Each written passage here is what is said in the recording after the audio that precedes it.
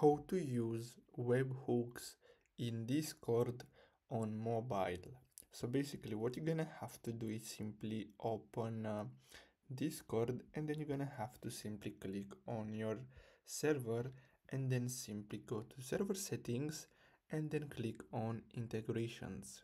Now here you're gonna have to simply click on create webhook, and then you're gonna have to simply click on a new webhooks. So as you can see, webhooks are a simple way to post messages from other apps and websites into Discord using internet magic. So simply create your webhook, and then you're gonna have to simply click on it, then simply choose the channel and then copy the webhook URL, and then you can connect it to external apps.